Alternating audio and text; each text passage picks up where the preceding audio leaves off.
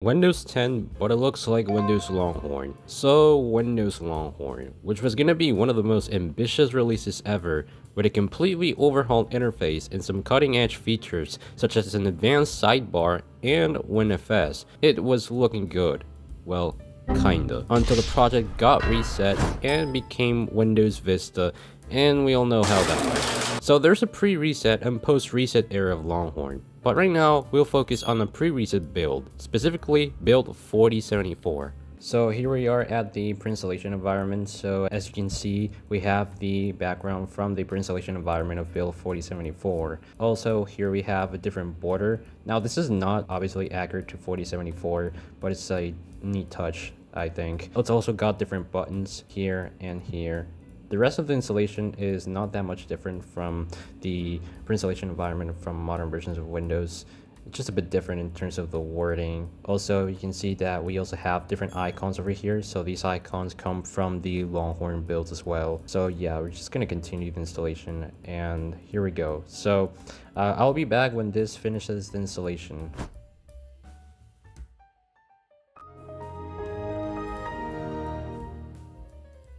Alright, so here we are at the desktop, as you can see. So we have this command prompt window. We're gonna close that. That's just for the sidebar to load.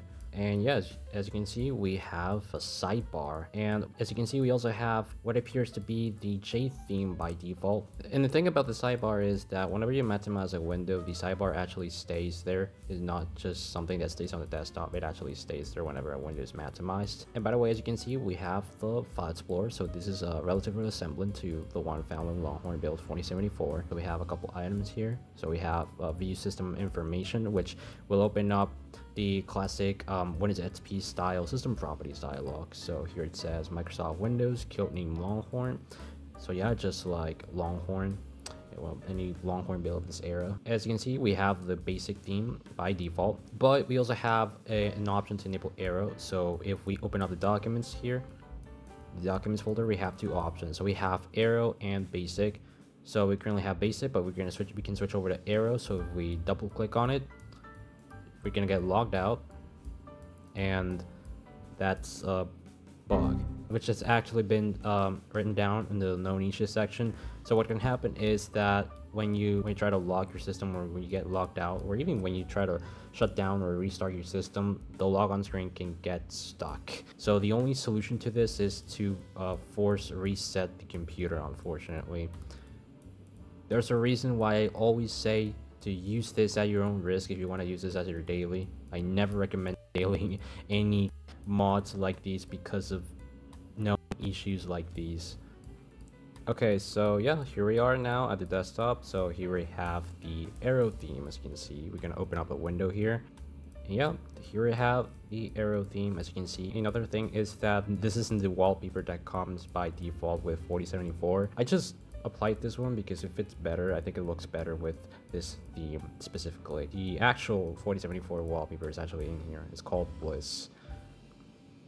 And yeah, this one is the actual 4074 wallpaper, but I'm just gonna go back to the previous one. It's called Ripple.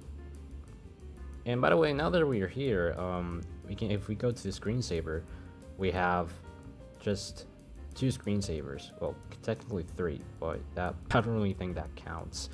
So we have Longhorn screensaver, which appears to be this, and we also have photo and video slideshow, which shows nothing, just this, because there's no pictures in here. So yeah, we're gonna close that out of the way.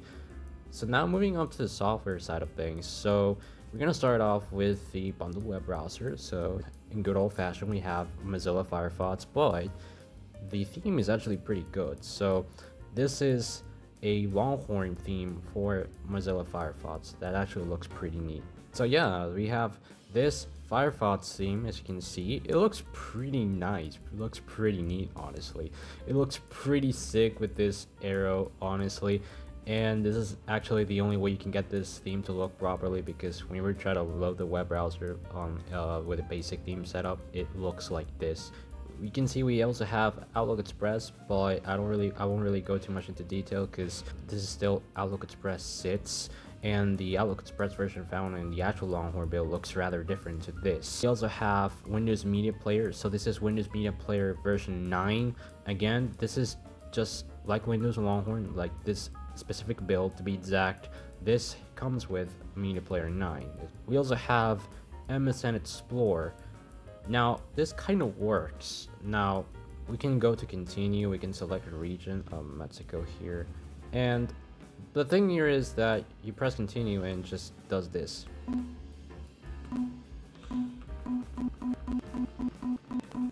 So yeah, it doesn't really work that well. Windows Messenger. This is actually functional, like this is MSN Messenger from the Scargot website. Moving on to other stuff, so we have some games. So mostly, yeah, so these are just Windows XP games, and for some reason we have some weird icons going over here for some reason, but they do work. Like Minesweeper works, we have Pinball right here.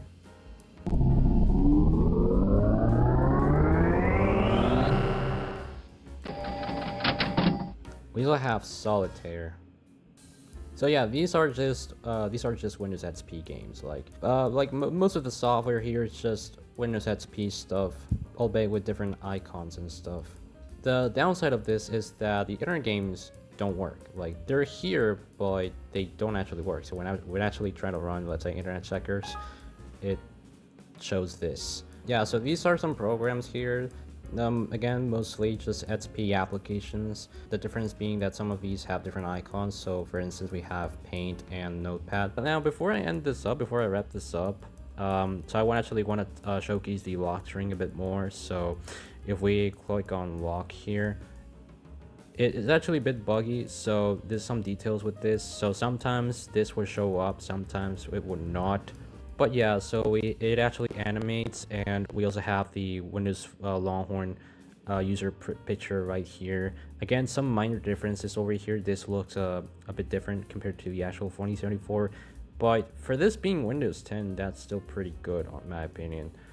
And also another detail here. So when you press Alt F4, it will actually open up this, and this is just how it looks in the actual Longhorn build. See, obviously with all my other mods, all the credits here at the desktop.